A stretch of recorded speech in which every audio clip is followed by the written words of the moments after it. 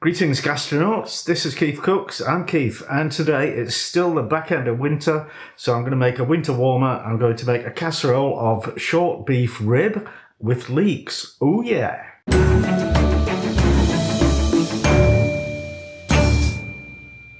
This was requested by Mrs. KeefCooks, who may or may not do a taste test later. Don't get too excited. She saw it in a magazine last week. So I'm going to adapt it for different cooking methods. The magazine version was just slam it in the oven for hours and hours and hours and use a ton of expensive energy. So this version I'm going to use the pressure cooker, which will cut down the cooking time enormously. But also I'll tell you what you can do to do it in a slow cooker. Obviously it takes a lot longer, but also uses very little energy. So if you enjoy this video, give it a like, share, subscribe, etc. Ring a ding ding, and let's get on with it.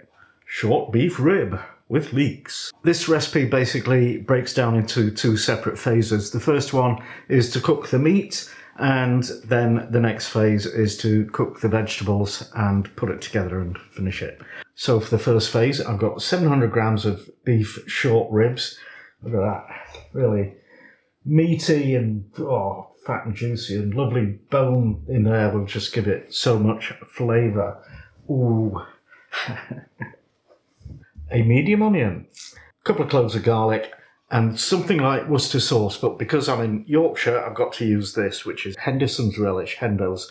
Made in Sheffield, legendary, and quite hard to get a hold of outside Yorkshire, but if you can, give it a go, it's really good. Also, salt and pepper for seasoning, and oil for sautéing, and half a litre of beef stock from a cube, or the real thing if you can manage it.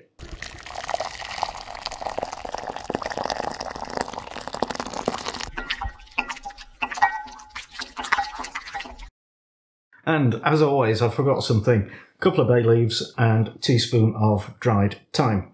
Right, we need to prep these vegetables.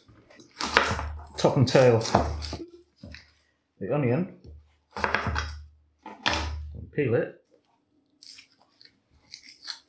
And then whack it with your magic knife. Now I'll do the garlic, so just top and tail them. And peel them. And then squeeze them through the mincer.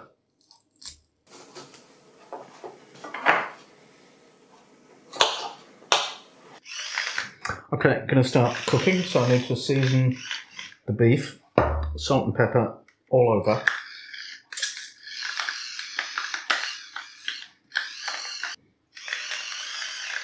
We need to cook the diced onion and garlic first.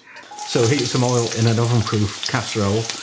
Get that medium hot, then add the onions and the garlic and just gently cook those for about 5 minutes till they're softened but not brown. And then remove those from the casserole and turn up the heat and add more oil if you need to. And when that's smoking, we'll add the ribs and give them a good old sear on all sides. Okay, now we've got 3 options for how to finish cooking the beef. The quickest is the good old pressure cooker, which will take 25 minutes. The slowest is a slow cooker, who'd have guessed, and that'll take 6 hours. And the intermediate one is the oven. Set it to 150 degrees Celsius if it's a fan oven, a convection oven. That's 170 for a normal one, and that's gas 3. So, okay, pressure cooker, chuck everything in basically. The onions and garlic, the chunks of beef,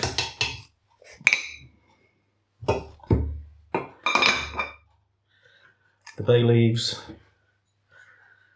the Hendo's or Worcester sauce, actually a couple of tablespoons, teaspoon of thyme, and the beef stock. That doesn't actually cover the meat, but I think it'll be okay. We'll find out, won't we? Now we put the pressure cooker on the stove and bring it to the boil, and then put the lid on, and when it's come up to pressure, we'll let it cook for 25 minutes.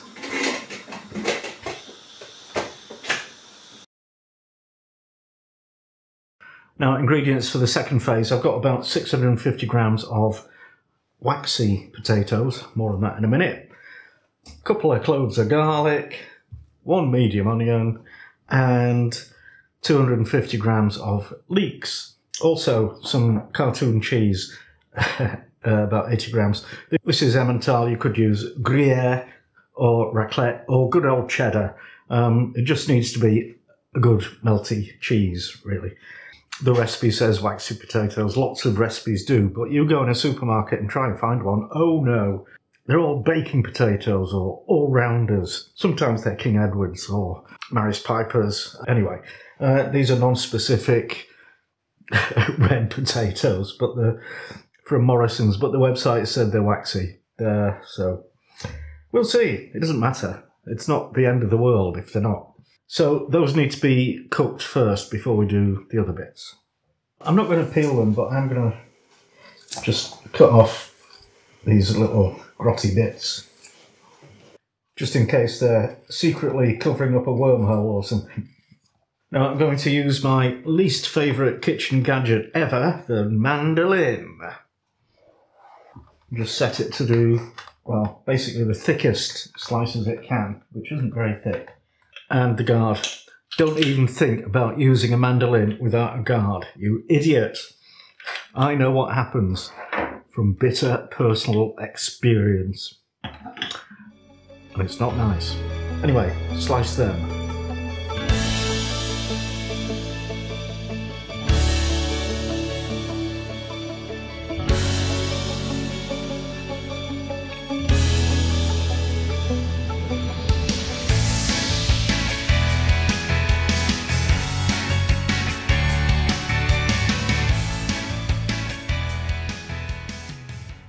There we go, sliced potatoes, fingers intact. Yes.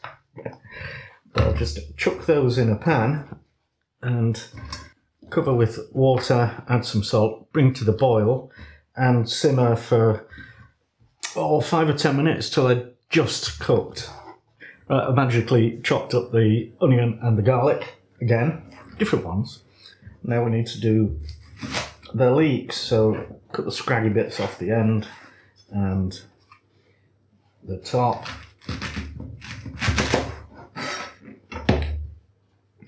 And give them a good old rinse under cold water because you get tons of muck in these things. Now we'll slice them thicker than the taties, a bit like a bit under a centimetre or half an inch. Right, the spuds are cooked, so I'm going to drain them and rinse them under cold water to stop them cooking anymore. Now we need to cook the leeks, so I've got some oil that was left in the casserole and I'm going to add a lump of butter to that. Get those warmed up and then add the onions and the leeks and let those saute for about 5 minutes. Then we'll add the garlic.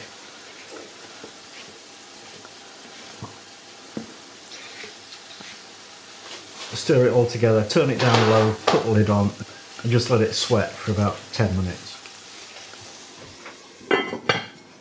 So I'll just fish out the meat and the bones.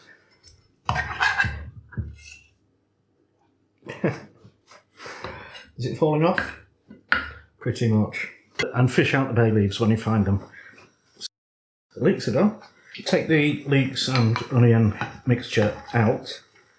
Now we start building the casserole. We just want to layer potatoes in the bottom, overlap them slightly so they're not completely stuck to the bottom. Now we need to shred the meat.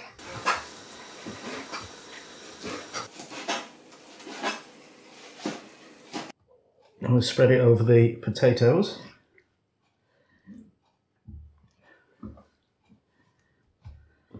Try and get nice even coverage.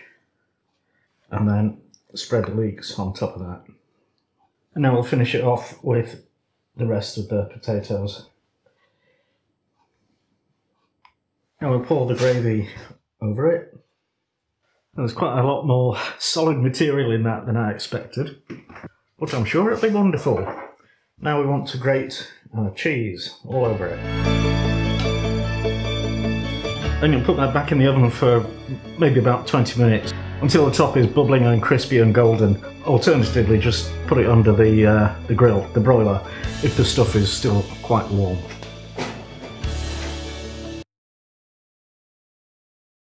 Time's up, let's get it out. Yeah.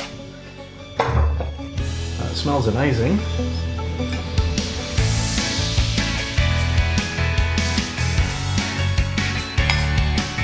Quite a lot of runny gravy in there.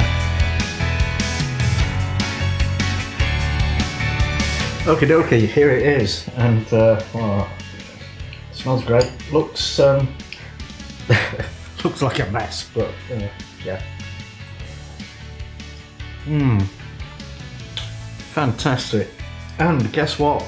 It's St David's Day today, the patron saint of Wales, and national vegetable of Wales is the leek. And yeah, that is very well cooked. Let's try some very well cooked short rib. Yeah, that's yummy. As I said, proper winter warmer comfort food. Did you enjoy this video? Give it a like. And thanks for watching, and see you next time.